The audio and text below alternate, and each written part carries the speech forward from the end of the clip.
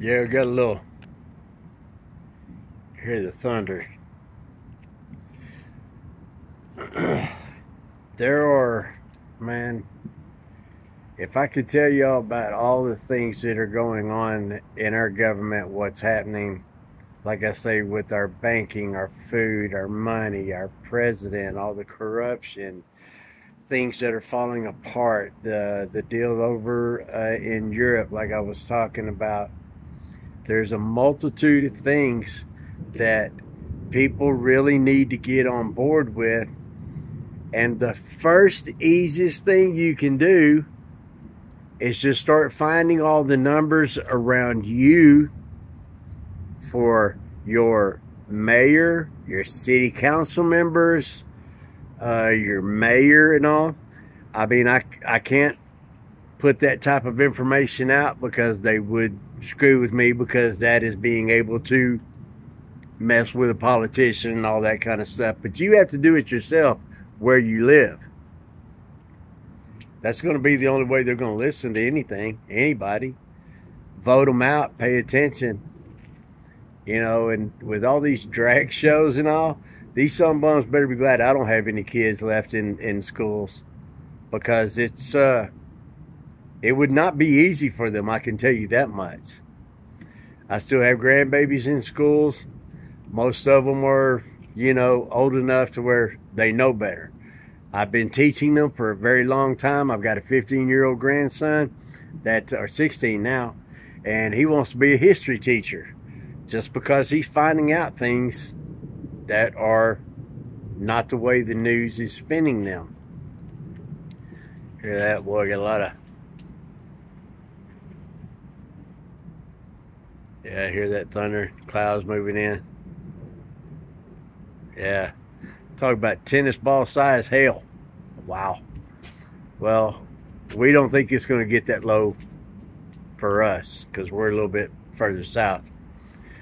But one thing that you know, that I'm trying to tell everybody is they're squashing me even more, because the things, like I'm telling you, and the places where to go find the information that I know of so you can see it for yourself, they don't want you knowing that.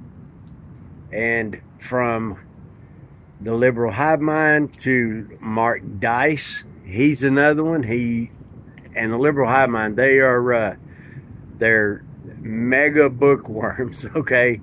They like to read of all the stuff, and they know where to look at the government websites, and it tells you everything what they're doing. There is nothing our government can do without it being documented some way, somehow, just for legal government type purchases. You see what I'm saying? So it's going to take people getting in your politicians' wazoos and let them know that you're aware, you know what they are, who they're with, what they're doing, and how many kickbacks are they getting. That's the simplest, quickest, easiest thing that you can do. Don't worry about the big picture, because the big picture is made up by a bunch of little things. And the little things are the stuff that we can do across our country. So stand up, speak out, don't be scared. Don't be scared. You got to get out of your safe space and your own little world before it literally comes crashing down. Because that's the only thing, is for evil to triumph, is for good men and good women, good people, is to do nothing. That's the only way that they will triumph over us, if we sit and do nothing. So, little bit by little bit, you know, don't threaten anybody. Just tell them, hey, I know what you're doing. We know who you're with. We know who's paying you. We know how you're getting kickbacks and all that. And we know.